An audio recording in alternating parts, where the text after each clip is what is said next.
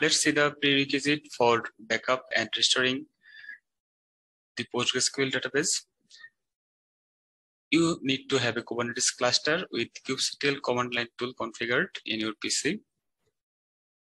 You need to have stash installed in your cluster, and optionally you need to have KubeDB installed in your cluster. This step is optional. You can deploy your database using any method you want. We are using KubeDB because KubeDB simplifies many of the difficult or tedious management tasks of running production-grade databases on private and public clouds. In the next video, we will show you how the backup process works for PostgreSQL database in Stash.